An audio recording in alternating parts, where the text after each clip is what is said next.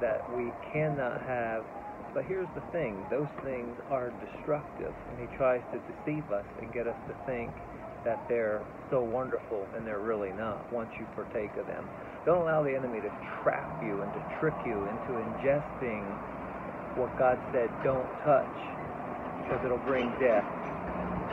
If Adam and Eve would have filled themselves on all the trees that God said they can partake of, they would have had no room for the deception and the counterfeit that the enemy was offering. Stay full on all the good things that God said you can ingest. Have a blessed day.